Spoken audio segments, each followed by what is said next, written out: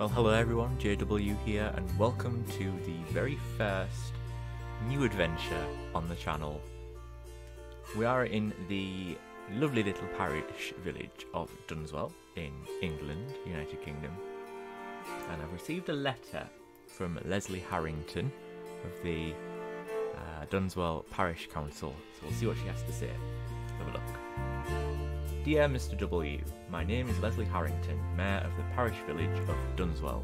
You may recall that I contacted you a few months ago regarding the creation of a wildlife corridor and pollinator garden, which you completed in conjunction with your organisation, the Dunswell Zoological Society and Dunswell Parish Council. The wildlife corridor and the pollinator garden have been a huge success, garnering the village nationwide attention and, more importantly, providing a safe and natural space for our native wildlife to live and thrive. We've already recorded 7 butterfly species, 8 bird species and 12 mammal species using these areas on a day-to-day basis. With the success of these projects under your leadership, I would like to offer you the opportunity unlike any other.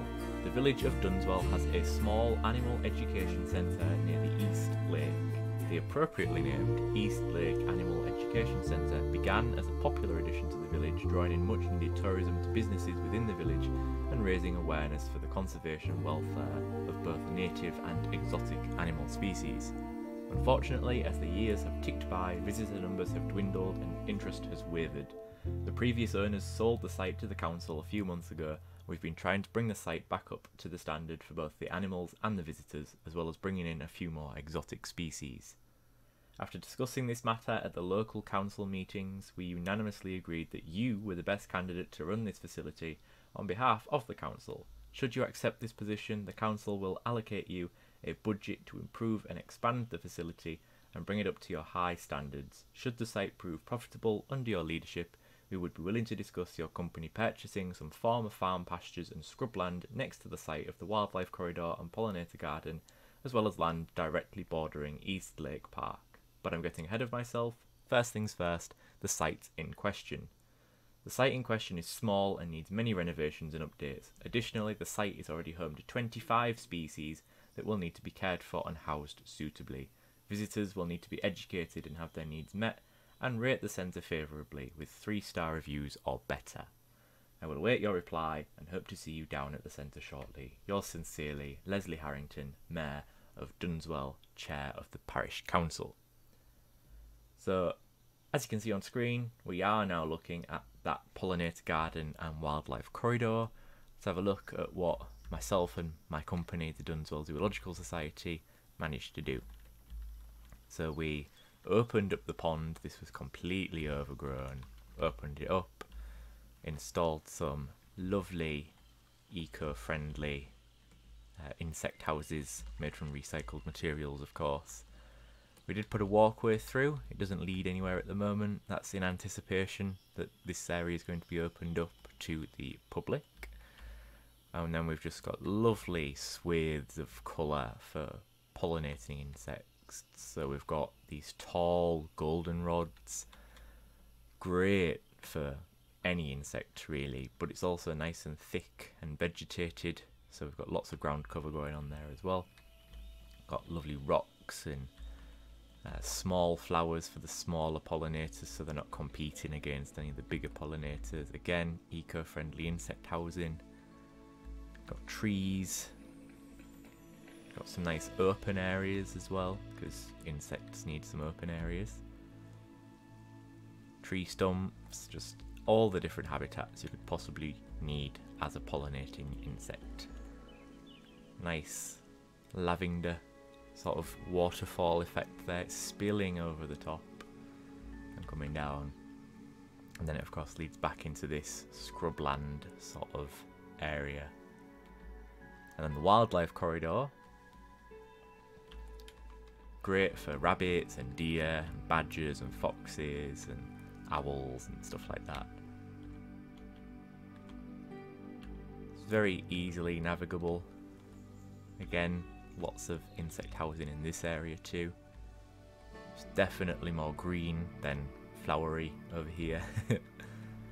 And again, some nice open areas for grazing and rabbits to munch on and stuff like that.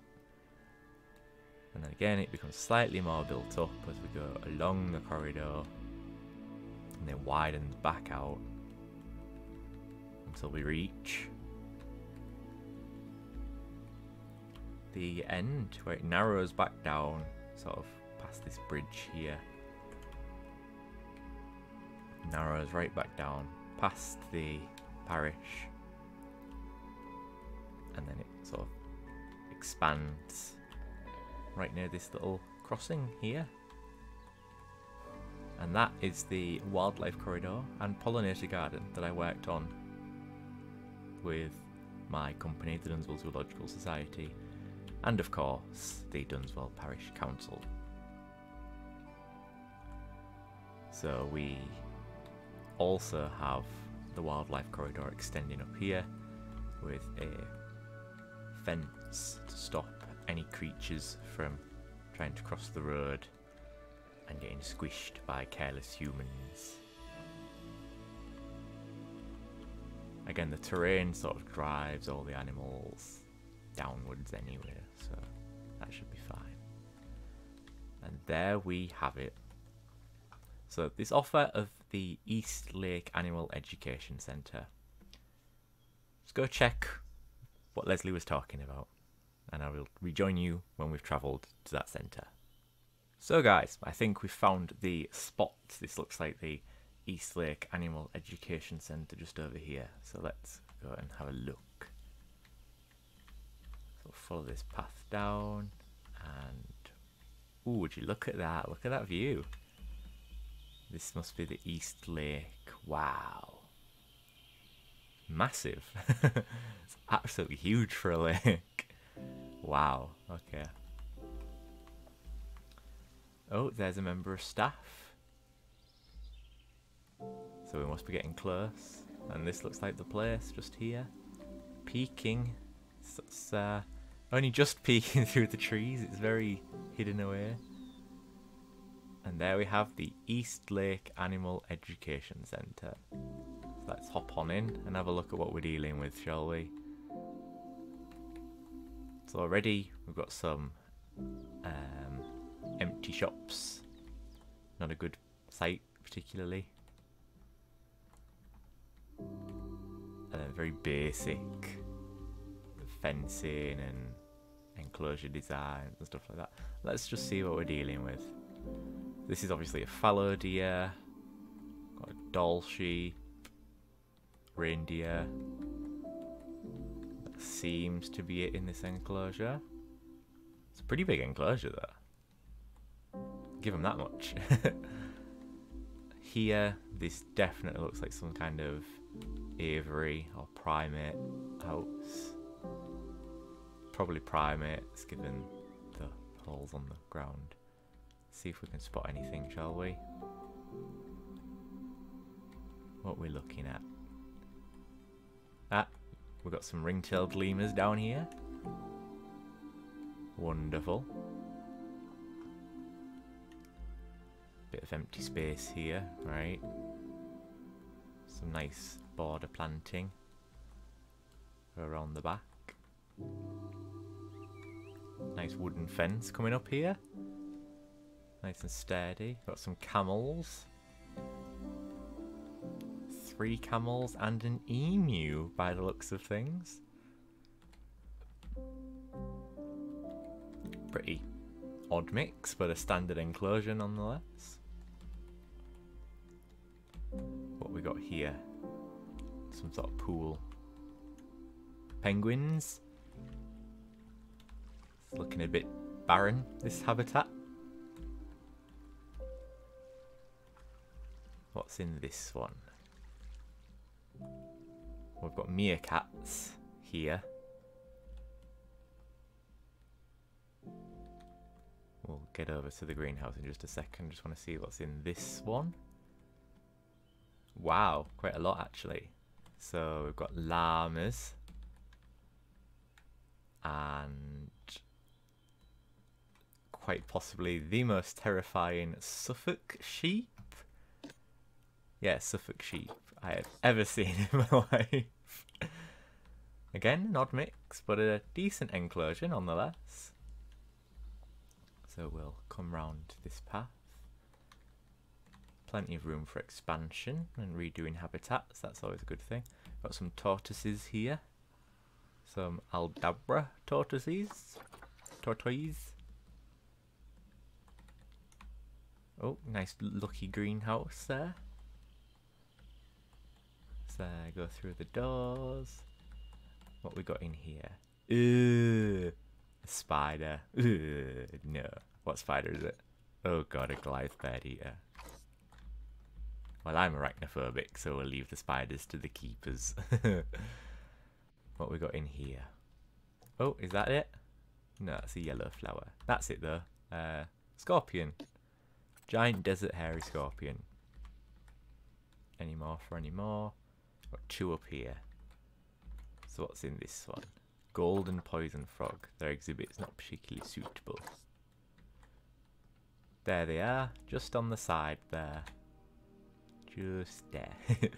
And then this one, oh we can see these already. These are the terrapins. Diamondback terrapins. Wonderful. Right. Nice looking greenhouse, must be said. Not much needs doing in here. So we'll follow the path around the Aldabra enclosure. And this one in front of us looks pretty packed. What we got? Wow. So we've got Bennett's wallabies. Yep.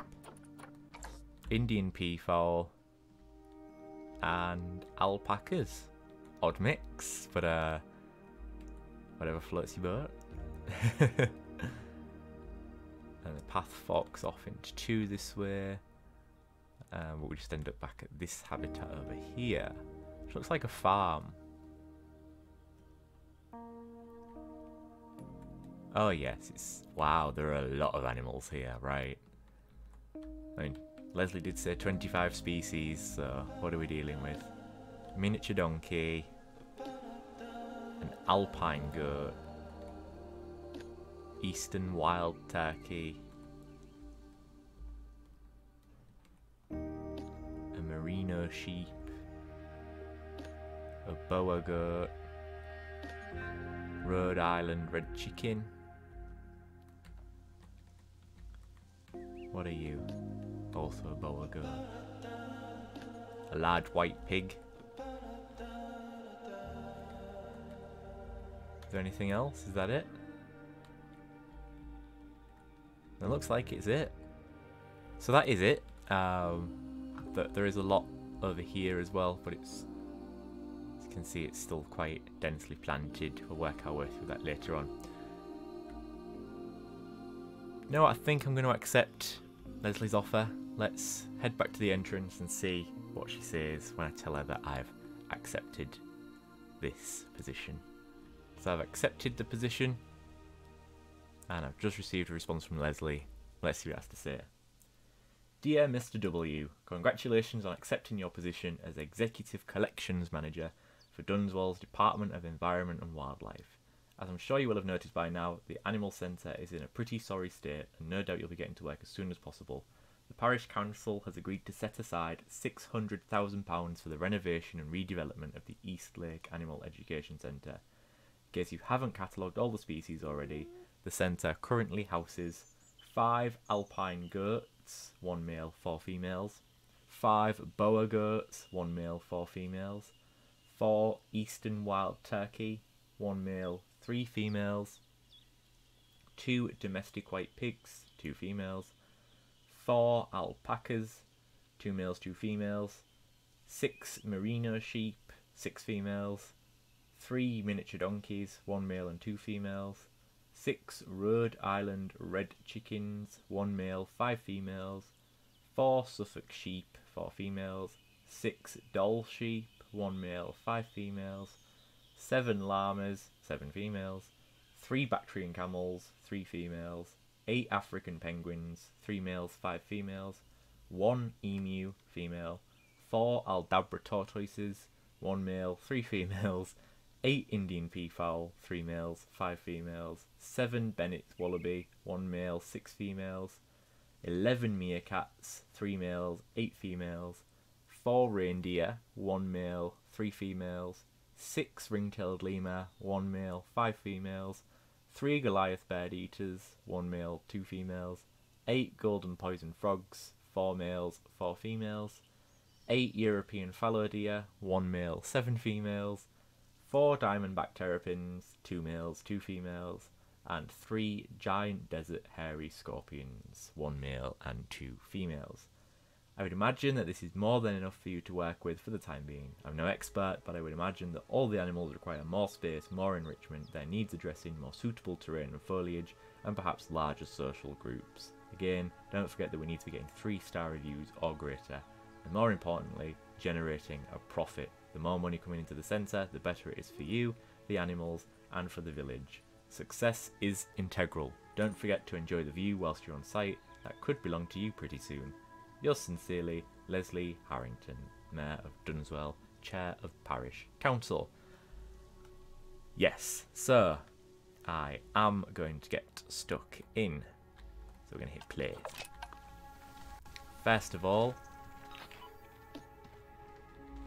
I think we need to open the, yep. Protesters have arrived. That was pretty quick.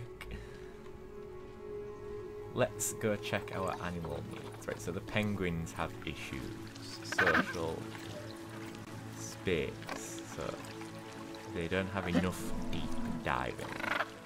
Not a problem. So let's drain the water. Oh.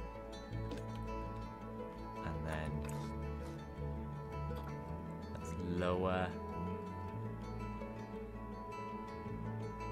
this.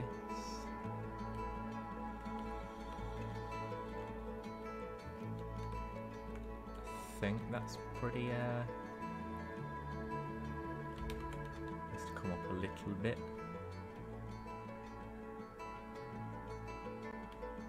Put that in.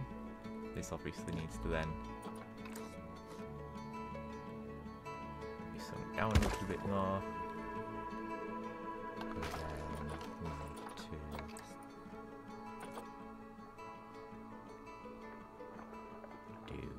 This.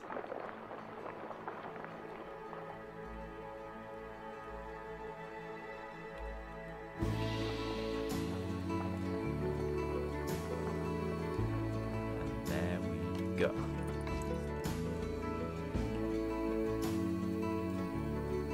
Water in.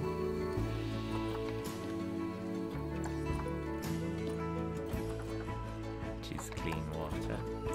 Ooh, no, we don't want milky water, do we? Reset that. Transparency, like so. And we'll see if that's fixed the penguins' needs.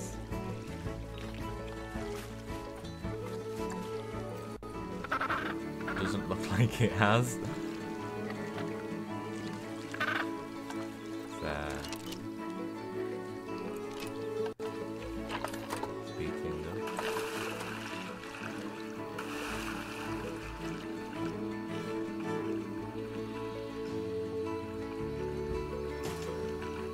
Yep, that's just done nothing, essentially. So we'll come back to the penguin habitat, I think. Can give them a little bit more soil now while we're here.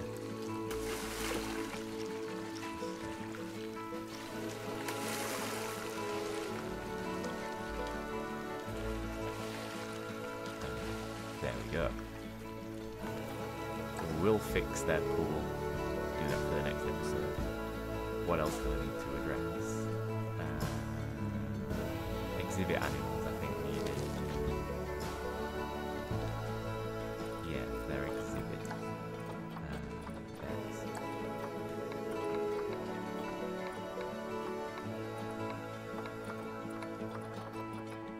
There we go. They need education added to them as well.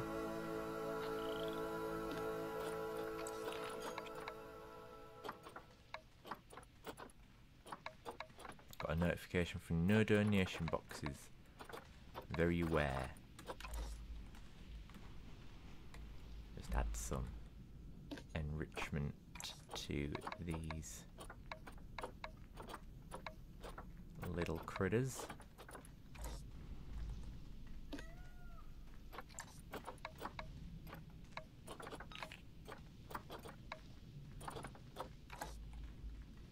They all need education added into them as well. We'll come back to that. Let's go check on our meerkats. What's this? No donation boxes, and that's the penguins. We'll deal with the penguins between now and the next episode. So our meerkats have just been fed. So let's see.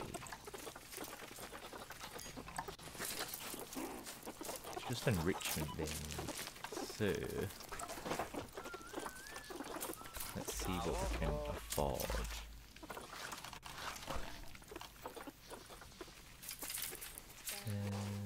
Termite mound.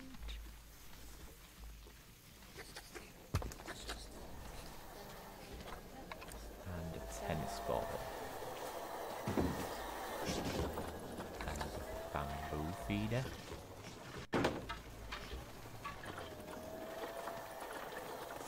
Oh, and a bubble machine. There we go.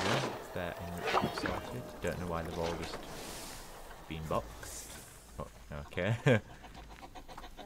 We'll get back to the penguins. They of course need a deeper pool. What we got with our emu. So the emu needs more soil.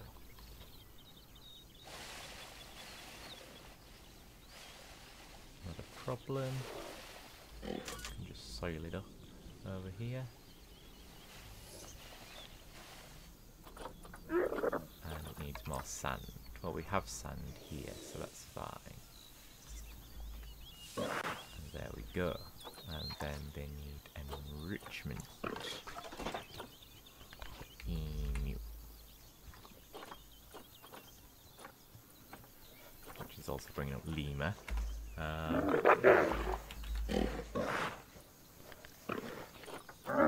What we got? Put a mobile in, see if that's enough for them. Oh, it is. Species food enrichment. Slow feeder. And is that a fruit patch as well? Absolutely fine. Camels need the same. What do they need most? Food enrichment. Small barrel. Pop that back here. And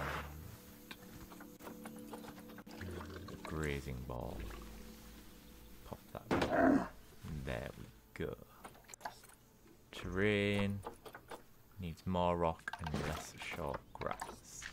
But we need some grass for the emus. Pop some rock around the house. And that should rectify, yeah, the camels. So their terrain's really not suitable for them. Might mean they end up getting their own habitat. We'll deal with that next time.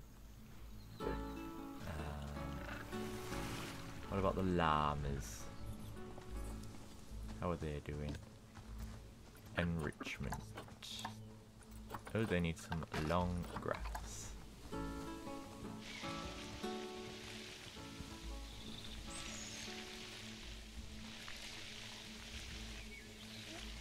They need quite a fair bit of long grass as well by the looks of things.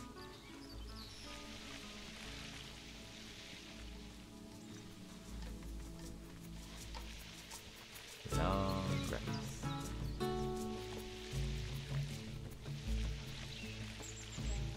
There we go. And enrichment for the llama. pretty much the same as the camel. Grazing ball and small barrel feeder. And still need more. Another grazing feeder. And another grazing ball. Bloody hell, they still need more.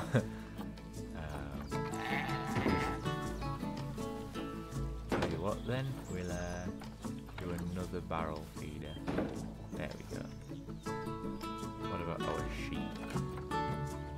They need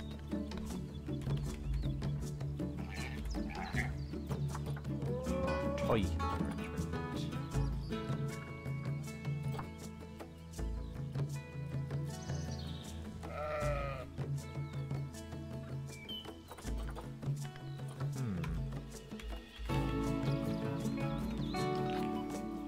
Playing with the grab ball. Obviously they are modded, so I need to work out what rig they use. North America and Europe. Is it the...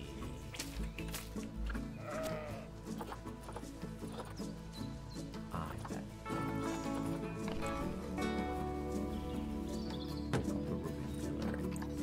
Yes, sir.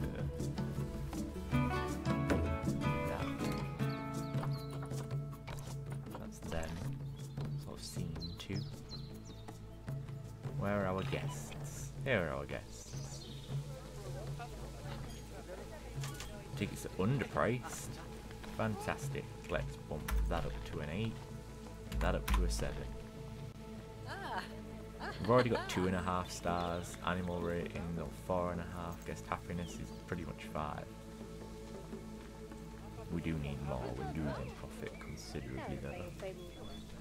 What's this? Underpriced. Blah blah blah blah. Right. Righty.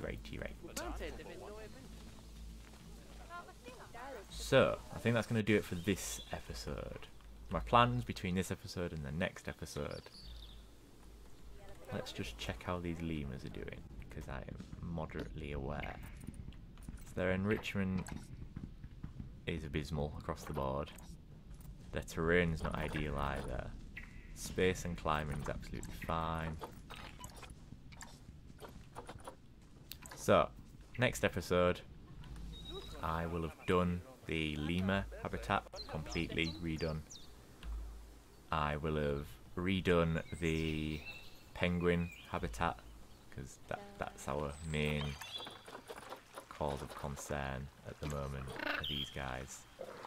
Are there enrichments through the floor as well? Right, let's see if we can do anything with their enrichment.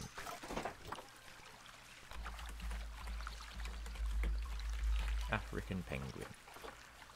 Put a mirror in. A frozen block of fish. Yeah, look at them waddle. They're real cute. And there we go.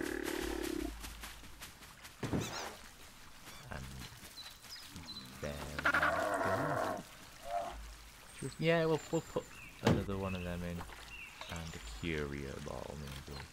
Oh, bubble machine. We'll do a bubble machine. Yeah.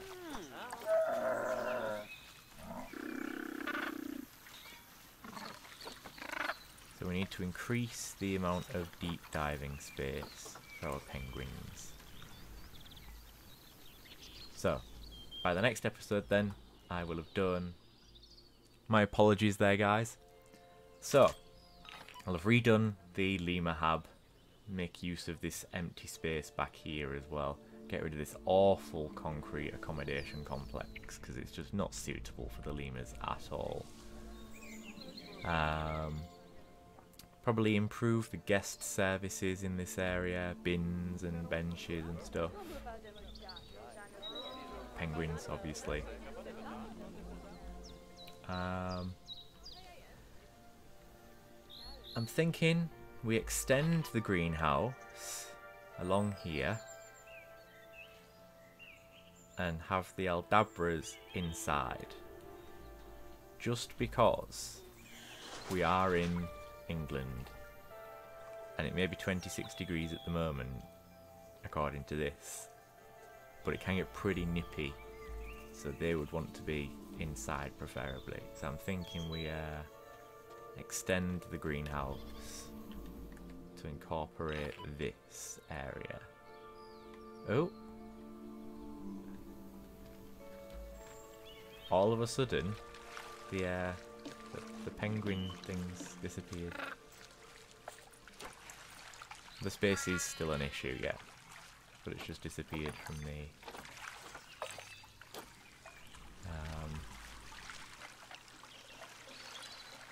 notifications thing. So we just need to give them some deep water, I think, and then they'll be alright. And then within the episode next time, we'll probably do the alpacas, wallabies, and peafowl, which is a very odd mix. I'm thinking we move the alpacas into half of the llama hab, and then we split this in half. We have peafowl and wallaby. Or we could maybe stick the peafowl in this little section here behind the greenhouse. Yeah, I think we'll do that actually. Peafowl in here. We'll sort of half this and make it for wallabies. Half this, half for llamas, half for alpacas. Move the sheep into the farm area. And then we'll probably discuss what we're going to do with the rest of this place to bring it up to our very high standards. So with that said, I think I've waffled on for long enough. Thank you very much for watching. If you have enjoyed, please remember to hit that like button and subscribe to the channel if you haven't done so already. Really helps me out. And of course, you wouldn't want to miss an episode of the East Lake Animal Education Centre revamp. I've been JW. You can find me on Instagram at JW_YT. I shall see you all shortly for the second episode. Thank you very much for watching. Stay safe and bye bye for now.